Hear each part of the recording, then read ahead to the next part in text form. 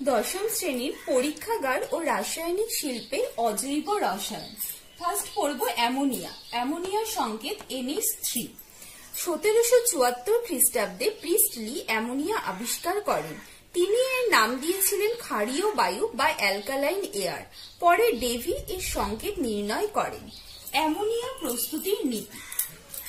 বিভিন্ন অ্যামোনিয়াম লবণ যেমন অ্যামোনিয়াম ক্লোরাইড, অ্যামোনিয়াম সালফেট কে চুন বা শুষ্ক কলি চুন বা কস্টিক সোডা সহ উত্তপ্ত করলে অ্যামোনিয়া উৎপন্ন হয়। ফার্স্ট, অ্যামোনিয়াম ক্লোরাইড এবং ক্যালসিয়াম অক্সাইড মানে পোড়া চুনের মিশ্রণকে তাপ দিলে অ্যামোনিয়া প্লাস ক্যালসিয়াম ক্লোরাইড লবণ প্লাস জল উৎপন্ন হয়। এই ব্র্যাকেটে S মানে সলিড স্টেট মানে কঠিন অবস্থায় পাওয়া যায়, G মানে গ্যাসীয় স্টেট মানে গ্যাসীয় অবস্থায় পাওয়া যায়। এখানে যে জল উৎপন্ন হয় সেটি গ্যাসীয় অবস্থায় থাকে মানে জলীয় বাষ্প হিসেবে উৎপন্ন হয়। দ্বিতীয় বিক্রিয়ায় অ্যামোনিয়াম ক্লোরাইড এবং ক্যালসিয়াম হাইড্রোক্সাইডের মিশ্রণকে তাপ দিলে অ্যামোনিয়া প্লাস ক্যালসিয়াম ক্লোরাইড লবণ এবং 2 অণু জল মানে জলীয় বাষ্প উৎপন্ন হয়।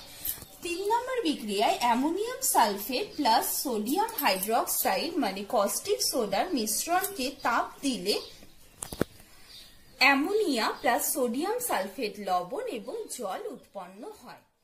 এবার অ্যামোনিয়ার পরীক্ষাগার প্রস্তুতি।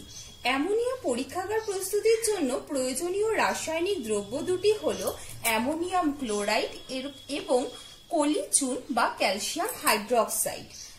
নীতি: অ্যামোনিয়াম ক্লোরাইড ও শুষ্ক কলি চুনের মিশ্রণকে 1:3 ভর অনুপাতে মিশিয়ে উত্তপ্ত করলে অ্যামোনিয়া প্রস্তুত হয়। বিক্রিয়ার সমীকরণটি হল 2 অণু ammonium chloride plus calcium hydroxide তাপ প্রয়োগ করলে বিক্রিয়া ঘটিয়ে উৎপন্ন হয় 2 অণু অ্যামোনিয়া গ্যাস, 1 অণু ক্যালসিয়াম ক্লোরাইড লবণ এবং 2 অণু জলীয় বাষ্প। বিক্রিয়ার শর্ত: তাপ প্রয়োগে বিক্রিয়াটি ঘটে। পরীক্ষা পদ্ধতি: অ্যামোনিয়াম ক্লোরাইড ও কলি চুনের মিশ্রণকে 1:3 ভর অনুপাতে গোলতল ফ্লাস্কে নিয়ে বুনসেন বার্নারের সাহায্যে উত্তপ্ত করা হয়। উৎপন্ন গ্যাস অ্যামোনিয়া চুনস্তম্ভ অতিক্রম করার সময় অ্যামোনিয়ার সঙ্গে মিশ্রিত জলীয় বাষ্প এই চুনস্তম্ভে পোড়া চুন দ্বারা শোষিত হয়। অবশেষে শুষ্ক অ্যামোনিয়া গ্যাস বায়ুর নিম্ন অপসারণ দ্বারা গ্যাস জারে সংগৃহীত হয়। অ্যামোনিয়া শুষ্ককরণের জন্য ক্ষারীয় ক্যালসিয়াম অক্সাইড বা পোড়া চুন ব্যবহৃত হয়, কারণ অ্যামোনিয়া ক্ষারীয় পদার্থ, তাই একে শুষ্ক করার জন্য জল শোষণ ধর্ম বিশিষ্ট অপর একটি ক্ষারীয় পদার্থই ব্যবহৃত হয়। চুন এবং অ্যামোনিয়া উভয়ই ক্ষারীয় পদার্থ হওয়ায় এরা পরস্পরের সঙ্গে কোনো বিক্রিয়া করে না। অ্যামোনিয়া শুষ্ককরণের জন্য গাঢ় সালফিউরিক অ্যাসিড বা ফসফরাস পেন্টক্সাইড বা অনার্দ্র ক্যালসিয়াম ক্লোরাইড এইসব জলশোষক পদার্থ ব্যবহার করা হয় না, কারণ অ্যামোনিয়া ক্ষারধর্মী হওয়ায় এটি গাঢ় সালফিউরিক অ্যাসিডের সঙ্গে বিক্রিয়া করে অ্যামোনিয়াম সালফেট লবণ উৎপন্ন করে।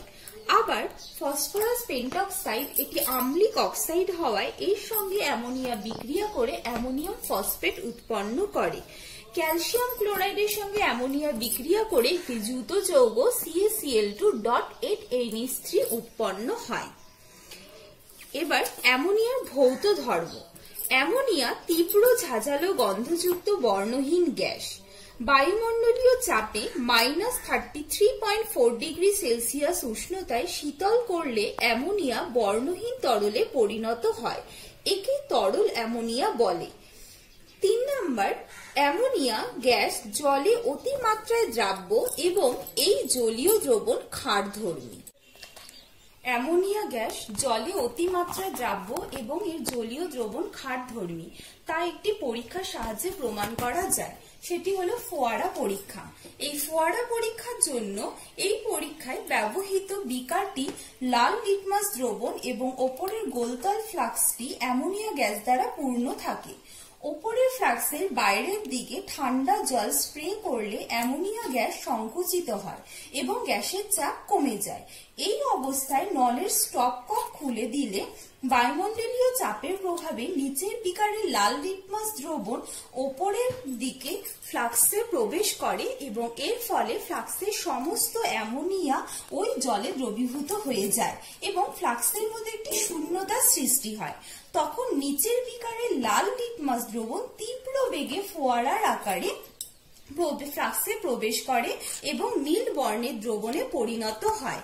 এই পরীক্ষায় প্রমাণিত হয় অ্যামোনিয়া জলে অত্যন্ত দ্রাব্য এবং এর জলীয় দ্রবণ ক্ষারধর্মী। অ্যামোনিয়া জলের সঙ্গে বিক্রিয়া করে অ্যামোনিয়াম হাইড্রোক্সাইড উৎপন্ন করে।